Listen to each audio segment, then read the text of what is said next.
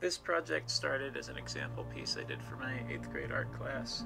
I used a pastel drawing that I had done of a Dilophosaurus a few years ago as a base for my cardboard head. I added a chicken wire neck and would end up covering the whole thing in paper mache. I bulked it out with a lot of wadded up paper towels and masking tape. Then I covered the whole thing in paper mache. Unfortunately, I couldn't keep the tongue flailing out like that. Most theropods had a weak hyoid bone in their throat, which means they probably couldn't have raised their tongue above the roof of their mouth, kind of like a modern-day alligator. The teeth were made out of super sculpting.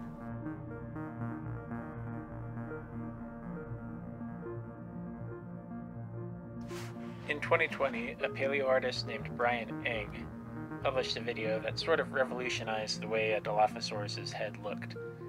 One possibility he proposed was a keratinous covering for the head crests.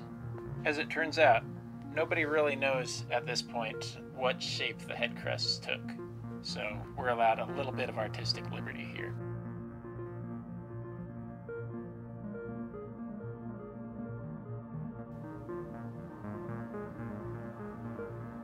I made some eyes out of resin.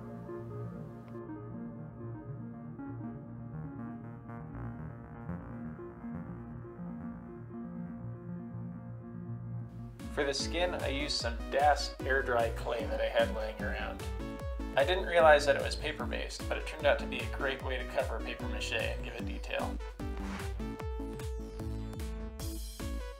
As best I can tell, the jury is currently out regarding whether Dilophosaurus had feathers. I chose not to give this one feathers, maybe just for nostalgia's sake. In fact, I veered a little farther toward the lizard side by giving it iguana spines on its neck.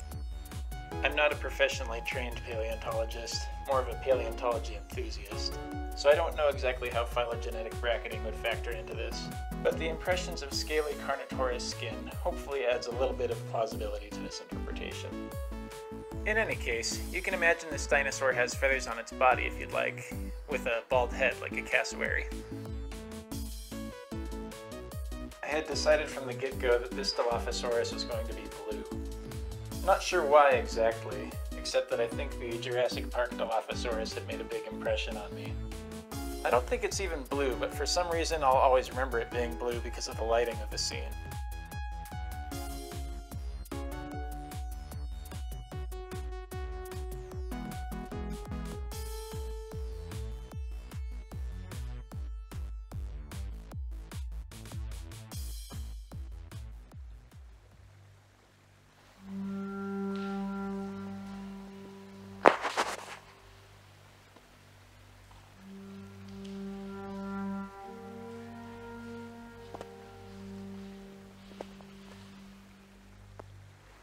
I'd like to give a special thanks to Dan the Monster Man of GourmetPaperMache.com for both inspiring this project and for giving me some helpful advice regarding mounting the head on the wall securely.